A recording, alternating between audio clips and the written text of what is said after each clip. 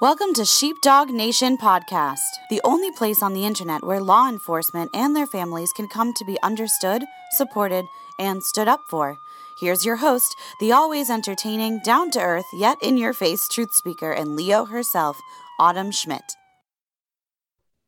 What is up, Sheepdog Nation? Welcome to another podcast with, is that better? Okay, that's a lot better. With me, your host, Autumn Clifford, or Autumn Schmidt. That's my married name, but I'm still having problems remembering that. Today, I'm really excited to bring you this guest. So this guest, his name is Deputy Garrett TeSlaa. And he has his own podcast, and I actually really enjoy his podcast. It's called The Squad Room, and I enjoy his podcast. And so I asked him to come on and talk with us a little bit about what got him into it.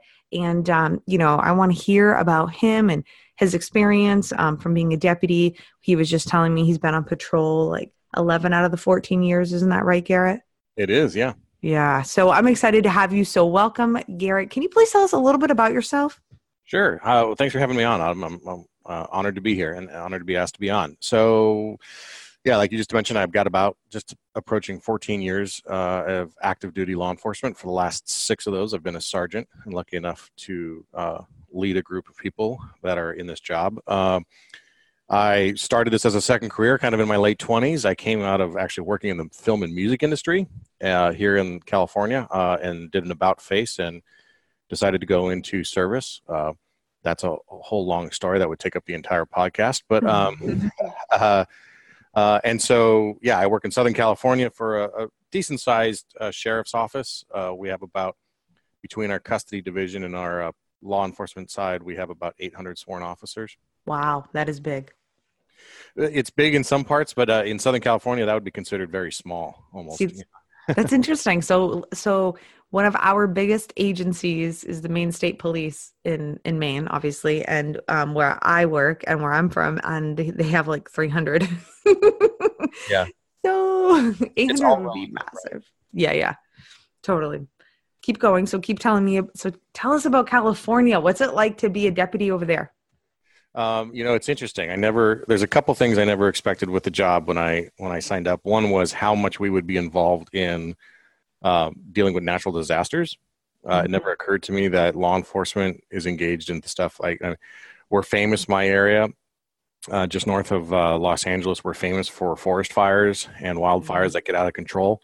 And we spent a lot of last year dealing with forest fires that burned down neighborhoods and homes, and then a debris flow that resulted from that killed 23 people. And how much, like later today, my partners are going out and doing evacuations for the next rainstorm because they're concerned about mudslides that'll take out new neighborhoods. So that's one thing that I never expected. And then just how, regardless of where you are, what kind of environment you're in, how much this job is similar. You're up in Maine, I'm out here in Southern California. And we could sit down and have a beer, and we would be able to talk about the same types of calls, regardless. You say you work for a department of 12 or you work for a department of 10,000. We've all had a shared experience. So a lot of the same stuff that anyone else deals with, out here. And we have, being this close to LA, we have probably more interactions with some high-profile people than you might in more remote areas. But that's probably the only thing about it that's any different than anywhere else. Well, the weather. Is it warm? The weather, that's true. Yeah. I know that right now a lot of the country is snowed in and frozen over, and I'm more worried about a little rain. So it's a nice patrol environment. I'm from Colorado originally, and whenever I come home in the winter to visit family there, I just tip my hat to any of those officers who are out there, running code at 3 a.m., spinning their tires, going 10 miles an hour through the ice and snow to get somewhere. Definitely not an environment I would be comfortable working in. No, that's my environment. Currently, right now, as I look out my window at the frozen tundra, it's last time I checked, it's 7 degrees, and right now I'm talking to Garrett, and it's like it's just past noon my time, so it's like fully warm, and it's like 7 degrees. And so yeah, I totally understand. You bring up a really good point that I really want Sheepdog Nation to hear. And it's interesting to me, but like you said, that you what you didn't realize was like, you know, and where your agency, you guys like have to deal with like the natural disasters. Like that's, I think it's like really, it's not obviously like wicked cool, but I think it kind of is to give like, especially new officers, like, hey guys, like listen up. It's not all about like just going out and arresting the bad guys and getting the drugs off the street and getting the drunks off the street. Like we do have to deal with shit like that too. So I really love that you brought that up because it's definitely a different side of policing. Yeah, absolutely. That was a learning curve. And then I remember my department too in California, and I'm not sure how it is there, but in California, the sheriff's offices can also, depending on local ordinance, function as the coroner's office, coroner's bureau, or the coroner's detectives, right? So we have a dual function of also being coroner's detectives. And so I never fully grasped that through the academy. And then it wasn't until I was on field training and we went out to my first coroner call, and my field training officer is with me, and I'm like, I'm sorry, you want me to do what with the dead body?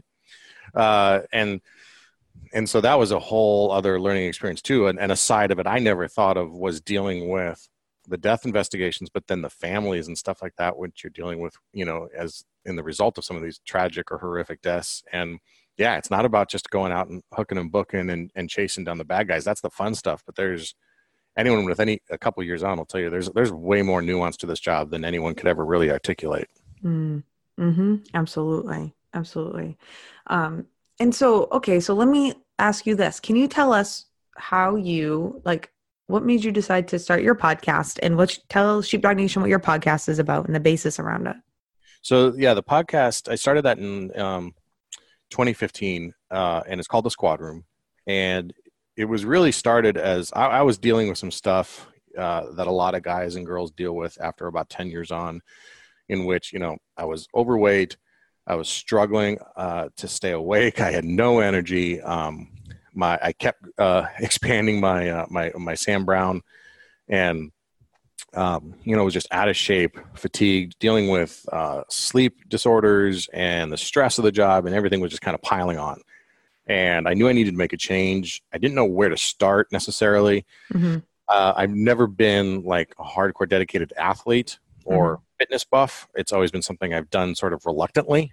And I have always been the guy who is, like I joke on my show about like growing up being a kid who fit into the husky clothes. If you remember, like back in the day, like when JCPenney's was actually a catalog order, you would order the husky size for like the bigger kids. It was a nice way of calling you chubby, really. And so anyway, like it was never natural to me, and I was never involved in team sports to be in an environment where you had that kind of peer pressure to be in shape. And really, the academy was the best experience I ever had with my physical fitness, because there was that peer pressure. It was positive peer pressure and negative, but it was mostly positive peer pressure. You wanted to be part of the group. You wanted this job. You wanted to get through this experience. So you had to be fit. And then, I got married, and 2 kids later, and I had a bike accident in which I broke my back, and devolved to this point where I realized I need to do something, but I didn't know where to start.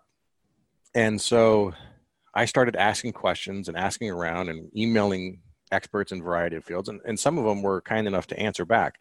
And I started learning a little bit. And as I was in briefings talking about some of these things that I'd learned, people were coming up to me and pulling me aside and be like, hey, I'm struggling with my sleep issues too. Or, I'm stressed about the job or my wife or whatever, those same things. People were coming up to me in my own department. And I was getting some affirmation there that not only I needed these things, but my partners needed these things. And if my partners need these things, then other people need them too. So here I have some information that I now have. Why shouldn't I share it? The podcast, I love podcasts in general. I listen to a ton of them. So it just sort of tickled a creative bone for me too, to be able to try it. And I just thought, well, if I call up like Lieutenant Colonel Dave Grossman, for example, who's been on the show, and I ask him to talk to me for an hour, just me and him one-on-one, he'd be like, cool, yes, that'll be $500, please, right? But if I have a podcast, then people will come that actually want to come on and talk about things with me. And so it was a way to get a lot of these subject matter experts and get them to give me their information, and then I could share it with other law enforcement officers and first responders, which is a community I care very deeply about. and it's working. Sure enough, no shock. Same officers from around the country and from around the world are having the same issues, the same stress issues, or weight and health management issues, and that sort of stuff. So it got a great response. And my personal passion is about developing emerging leaders in law enforcement. And so the show has taken on a lot of that as well. And it's now, with the time on and approaching 100 episodes. It's amazing. And they're most of them are long form interviews, but then there's shorter episodes I do that are just me talking about a particular topic, something I've learned or something I've used that has been successful for me. It's really turned into a wonderful community of people who are just wanting to go out and be true leaders in the profession. Absolutely. I love that. And so would you say, because I'm really big, one thing that I'm extremely big on and I'm wicked passionate about, and the reason it was in the top 3 reasons why I started my podcast is because you, I was experiencing my own shit, right? And one thing that really bothers me is the brotherhood, right? The brother and sisterhood. Where is it? Where, I don't know what your agency, and I can't speak for every single agency out there. I just can't, but I can speak for, my experience, and I can speak for what my followers tell me.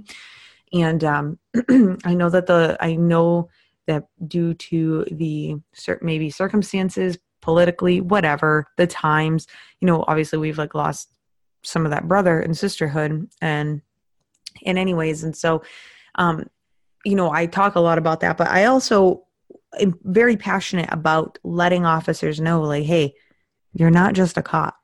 So many officers are and I know you see this, but they're just oh, fuck, I'm just a cop. What the hell could I ever go do? I'm stuck. And how many times have I pulled up car to car with a guy or a girl and they're well, this is all I've ever done and I'm miserable and my spouse hates me and my kids don't talk to me, but you know what? There's nothing else I can do. This is it.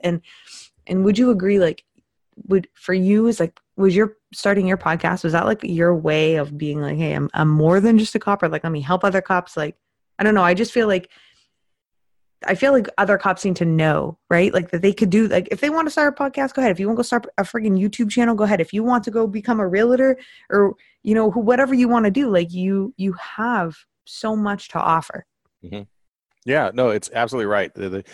This job can be intoxicating for the adrenaline dump we all get. Yes. And then we hang on to that. And then, as anybody who's had any time on knows, you slowly give up these other bits and pieces of yourself because of the time, and then the poor sleep, and then you add a family and kids, and you start taking away pieces of yourself, and you're giving them off to other parts of your life, and then your identity only becomes that you are a cop, and that's so not true.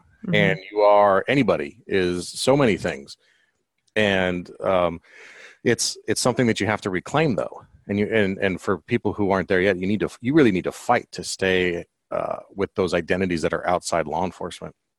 And go be creative. One thing that I didn't like was this. If you have a creative side, that is typically, I wouldn't say frowned upon, but it's sort of dismissed in a way that I think, if you're a musician off duty or something like that, or you want to go play in a band. We are this very type A alpha, we think in logic and we think in black and white. And none of us are black and white. We can think that way, but we can't act that way. We have to be able to be fluid with these other identities and these things outside of law enforcement. And it's what's going to keep you much healthier. And if this job after 10 years is not for you anymore, that's okay. A lot of guys struggle with that, and a lot of girls. And I just had a friend recently medically retire, and he was really concerned about what he was going to do next and what his identity would be. And he just recently told me, he's you know what, it's great, and it's never as bad. It's not as bad as you think it is. But he found what he needed to go to next, his next purpose. Right. And just like our veterans coming out of the military who lack direction, it's about purpose. If you have a purpose in what you're doing, you're going to be fine. If you want to go be a real estate broker, understand why you want to do that. If it's, and my dad happens to be a real estate broker, right? So this is a good one for me. And a lot of cops become real estate brokers. Is it because you want time with your family and you want the weekends off? I totally get that. And anybody else would get that too. Do you get value out of helping people get into their first home? Well, you should, right? But have your purpose and understand what you're getting out of it. And then I think that makes it so much easier. I understand. Yeah, I couldn't agree more.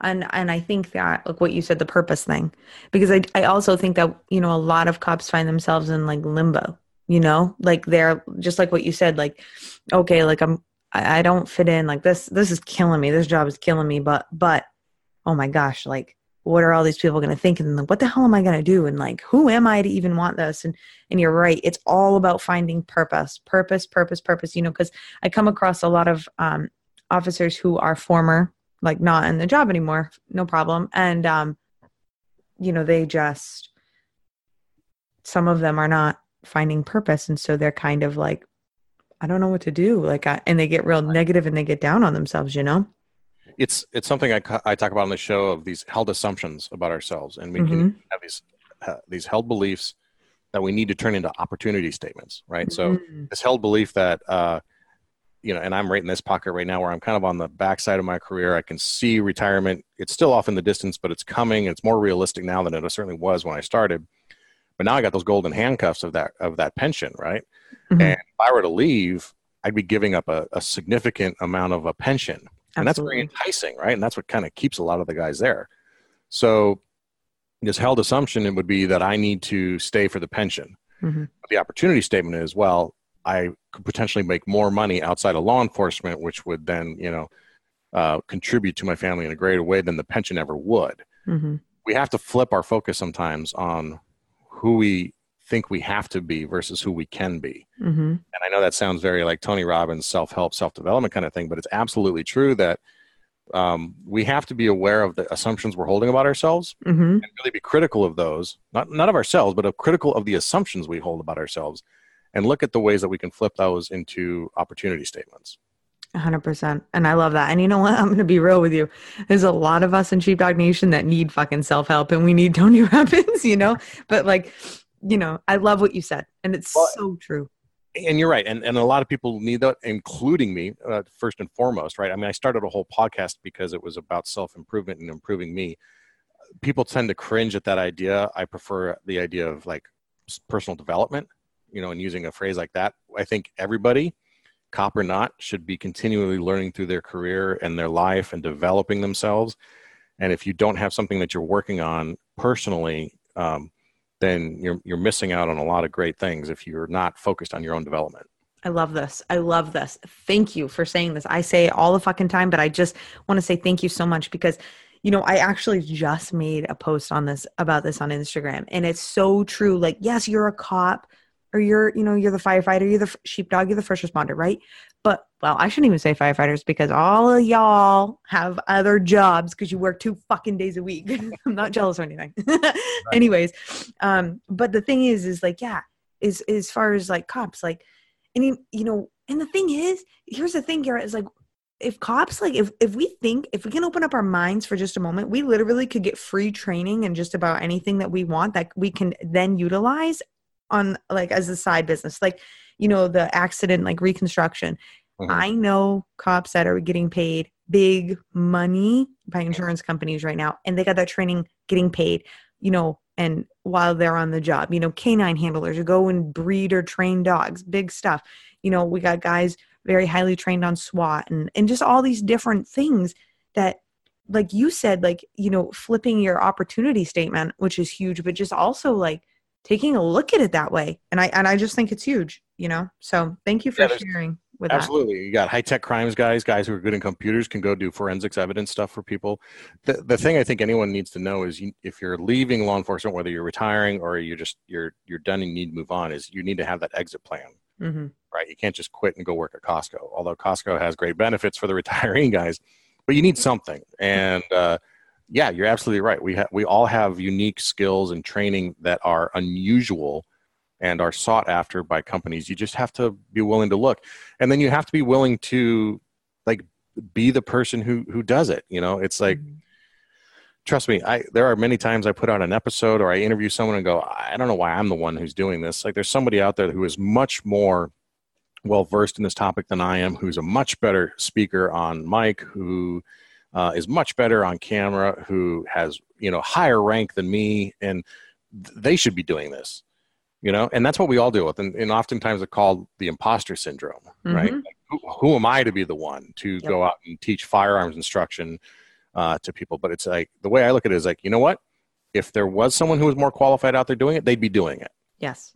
And so we all have an opportunity to do stuff like that. Yeah, absolutely. And I have to say that's such a fucking good point too, because we all do that, especially us type A people. I know for me, it stopped me from doing this podcast for 3 years. Like 3 years, I wrote all the content. I wrote articles. I wrote all this stuff. And I'm like, oh, no, who the fuck am I? I'm not doing it. Nobody's going to listen to me. Nobody cares. Nobody wants to listen to what I have to say. And then I get on and I started my podcast just because I wanted a place to rant. And all of a sudden, people cared. And it's like, and that's the same for you and for everybody listening. It's like, if you're thinking about it, if the idea's in your head, it's in your head for a friggin' reason, man. And like, go do it. But here's the thing, is the more you sit around and just toss it around and like, don't take action, the idea is going to go from your head to somebody else's and someone's going to do it, be the person that takes the action on it. Yeah. Someone's going to do it and you're going to give yourself all the reasons why you shouldn't. And I was the same way. I spent so much time trying to come up with a name for the show because I wanted, like it was a way to delay actually hitting publish on that first post. Was like, well, I mean, I need to come up with a name, and I'd come up with 10 names, and then I'd come up with 10 more, and then I would delay actually recording something and putting something out because I needed a logo and like whatever. No, we all deal with it. The biggest hurdle I've ever had in this entire process, or in my experience, was hitting publish on that first episode. And then, like you said, you someone that I don't know about you, but I remember the first time I saw that it got downloaded and I knew it wasn't my mom, right? And it was like, wait, someone else out there listened. I know. And then someone else, and then you get an email, and then you get someone who's listening in Australia, and then your mind kind of blows. This specific medium of podcasting is amazing for that kind of reach, but there's nothing that's preventing anybody from having that same reach or just locally having a significant impact in their own community. Yes. And so let me ask you your opinion. What would be your opinion? So part of my post yesterday that I said that is right along in this topic, and I really want to hear your opinion on, is I just said, dear former cop, instead of, sitting around and secluding yourself from the world, go out and help somebody with your experience. Like, what would you say? Like, I know, and honestly, it's endless, but I just want to hear your ideas. Like, what would you say to this former cop or current cop, or, just, a sheepdog who wants to help, but has no idea how? Like, what would you say? I'm of the belief that anybody in this job, whether you are in the application process, whether you've been in the job for a while, whether you're a supervisor or you're retired, we as a collective group, anywhere in that spectrum, we have an obligation to lead. We have more training than the rest of the public in how to do this correctly, but also we have more opportunity to connect and contact more people in our day-to-day job than anybody else, right? There's no other job where you might go out and contact 20, 30 people in a regular shift, and that's not even a busy shift, right? No, exactly. Yep. And so think about how if you can impact 20 to 30 people per day, and then you extrapolate that out, you have enormous impact that you can create. And so for the retired guys, use that knowledge and experience, and don't bring the salt with you, because that's not gonna solve anything. There's issues that might need to be worked through, but there's an incredible opportunity to teach the younger generation, and not in a back in my day it was blah blah blah, but it helped develop those next leaders from your agency. Take time. A lot of agencies are really reluctant to do leadership development or succession planning. They don't want to pick favorites or identify people too early that they think are going to be the next lieutenants and captains or whatever. But as a result of that, we end up with a leadership vacuum where people who are rookies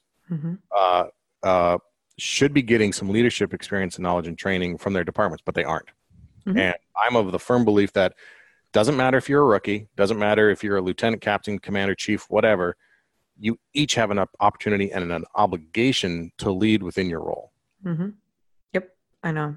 And you make me want to say, where did leadership go in law enforcement? I totally did an episode on that, but tell me your opinion.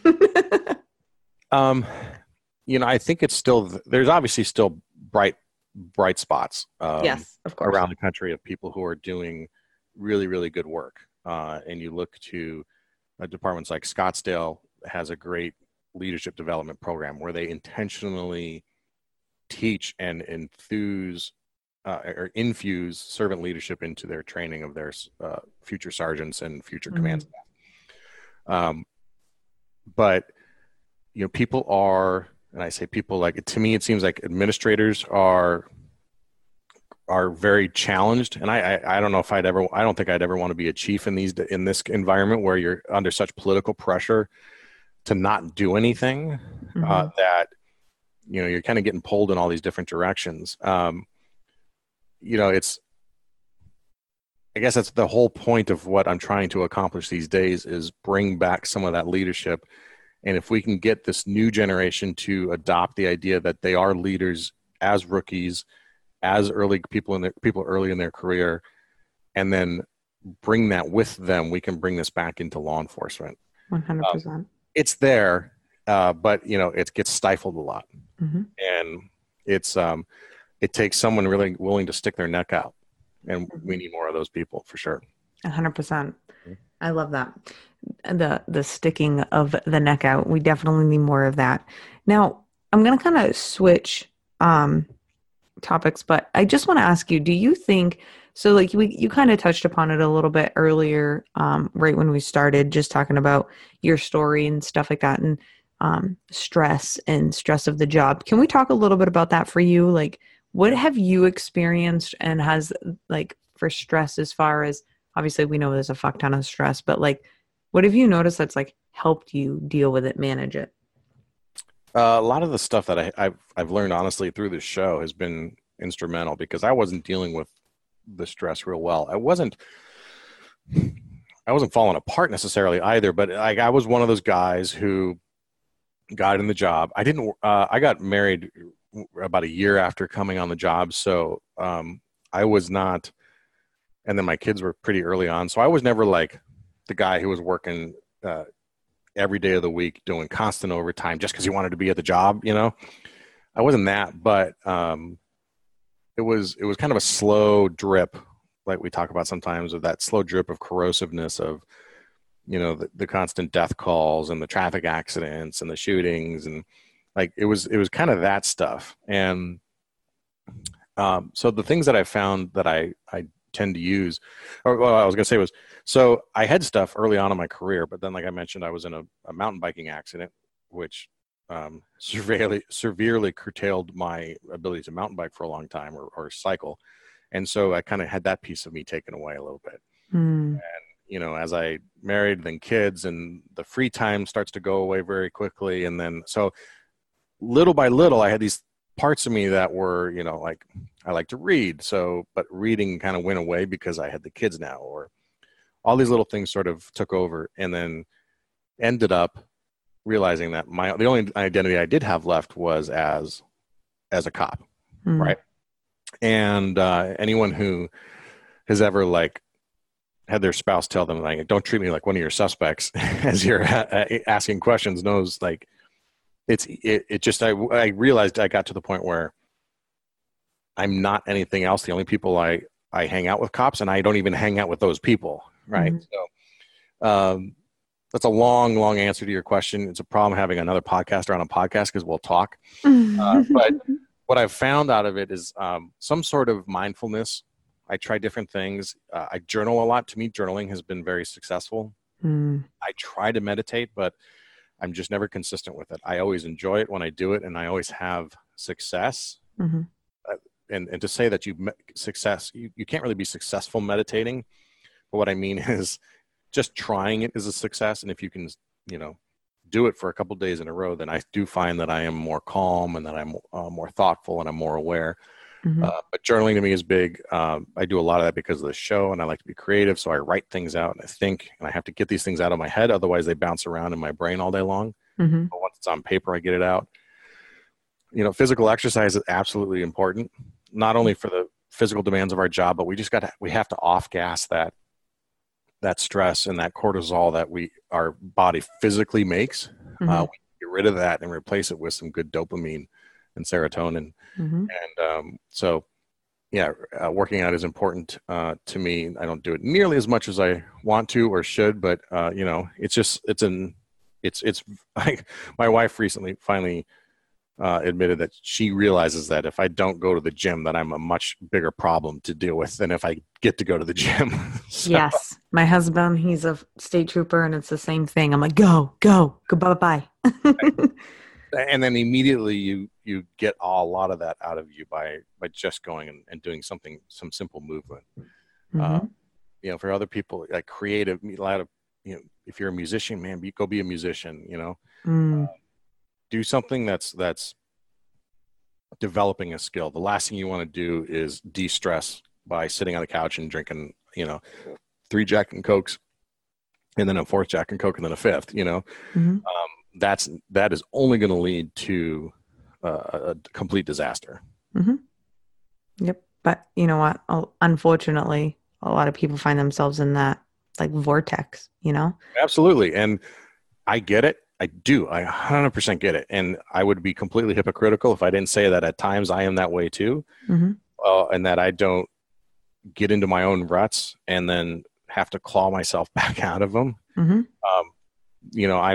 I try to be very upfront and honest on my show about how the show started about me trying to learn how to fix myself. So I am sharing things I've learned from that perspective, not from the perspective of the guru who knows everything. Mm-hmm. I go through my own stuff still, like every day. We all do. Mm-hmm. Yep, absolutely. Now, do you care to share with us? Do you have I always like to ask this question because it gives us perspective of like what cops go through. But can you share with us? Do you have one of your most stressful situations you've ever been in, like on the job? I in thinking about that, we all have, again, it goes back to this idea that whether you're in Southern California or Maine, we all have those acute stress incidents, acute being those one-off or those spikes in stress that are usually call related, right? A shooting or something like that. And I've had, in 14 years, the average of, there's been plenty of those. I mean, I can think of, bank robbery where I was first at, where there were hostages inside, and I was like, just barely not a rookie. Mm-hmm. I've been to OISs. We've had active shooters in my area. Wow. That have taken on multiple people. But to me, I think to answer that question, the biggest stress I've dealt with was really more of a chronic stress situation where I mentioned this debris flow we had in January. We just passed the anniversary of it, where largest forest fire in California state history at the time burned through a bunch of hills above our towns. And we have these steep mountains, like we're sandwiched between, I'm in Santa Barbara, and we're sandwiched between these steep mountains and the ocean. Mm-hmm. And so this forest fire burned all of these mountains, the foliage and the trees on these mountains, causing them to become unstable. We then had a huge rainstorm, one of the biggest rainstorms in the last 100 years, and it caused this, really an avalanche is the easiest way to describe it, where the mud slid, it picked up a bunch of rocks and trees, and it basically started taking out neighborhoods like crazy. Hundreds of homes destroyed, huge, and these are like multi-million-dollar homes, huge properties. And the only reason no more people weren't killed was because the properties were so big. These houses were so big. If this were like your regular, like middle-class neighborhood, hundreds of people would have been killed because the homes are closer together. Anyway, 23 people died.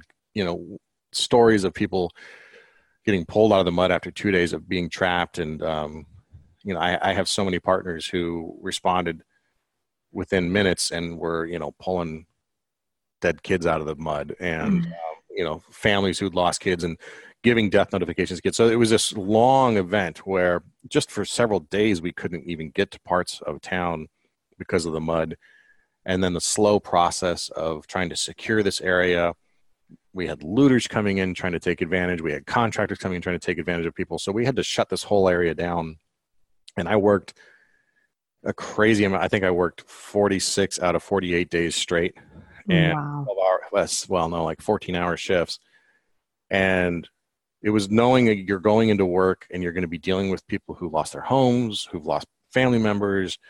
You're going to be dealing with media who are trying to get into the scene, and people are going to be taking it out on you because you're a representative of the government that is shut down. So it was a chronic stress situation, but it was the longest, most protracted thing I've ever been involved in. And it was actually I actually gave a TED talk about this whole slide and my experience on it. And I gave a talk about the positive part of it, which was about developing these relationships with citizens who were coming in and helping us and being what I call second responders. But it's the yin and yang of it. There was that positive side I gave the TED talk on, but the chronic stress side was this constant, like never ending 14 hours a day, no days off kind of environment where you're dealing with these people. And I love that you shared that, because yet again, like I said, like it's just such a different perspective. Usually when I ask, officers this, it's obviously a shoot or, a fight or something like that. And like, I really respect that perspective, because I think everybody needs to hear this. Like, it's not all going to battle, sometimes it's stuff like this. And that is in a circumstance, it is going to battle in another like perspective, but it's different than like what the media and what people coming into this job like think it is, so yeah, I can see that. And something to point out for people too, something like 80% of the stress of our job comes from organizational stress, from your command, from your supervisor, from your sergeant being, on you. So it's important to acknowledge that too, and understand that though you may not feel like you've had anything stressful in your career happen, like a shooting or anything like that, that you still are under stress, and that the things that go on in your department, the politics or having a micromanager as a boss, those things do affect you still, and you need to be able to manage those things, right? Mm-hmm.